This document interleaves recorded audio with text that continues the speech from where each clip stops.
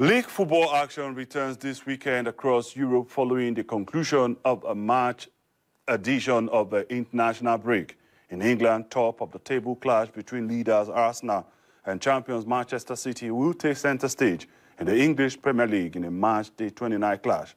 Speaking ahead of that game, Arsenal manager Mikel Arteta urged his team to enjoy the moment in Sunday's clash against a Manchester City side he described a world best team.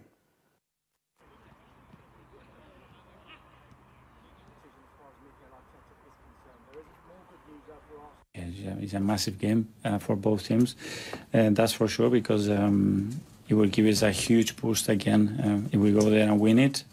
But still, there is a long way after to make all the ground to win it. We have to embrace the moment. We need to go day by day, train really well, prepare for every match, and see where this can take us. We've done a lot already to be in the position that we are, and now we have to embrace and enjoy the moment and go for it. Good to be here. The season has been really good, winning 2 titles, and after what happened last season, being in contention for the 3 important titles of the season, and start is important because we make an incredible work before of that.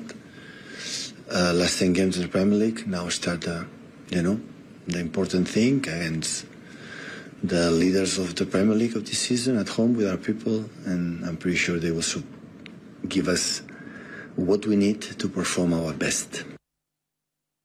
They are unbeaten in the league since December 6, but have drawn 2 of their last 5 matches, including a 1-0 draw at Liverpool earlier this month. Arsenal, on the other hand, have won 8 successive games and have scored a massive 33 goals in the process.